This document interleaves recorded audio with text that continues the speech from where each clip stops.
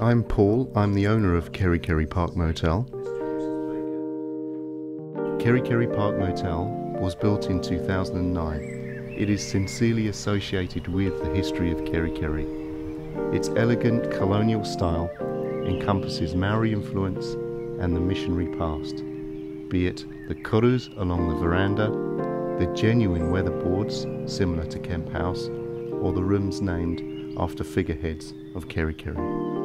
The design brings together the history of the region. We are close to the Kerikeri township on 3.5 acres of park grounds in a quiet, secluded country setting nestled between green shelter belts. We offer superior accommodation and service, be it the luxury or executive suites or the friendly staff creating a relaxed atmosphere. I believe Kerikeri is the beautiful green of the Bay of Islands. It's also the cradle of the nation. It holds the oldest stone building in New Zealand, the Stone Store, and the oldest timber building in New Zealand, Kemp House.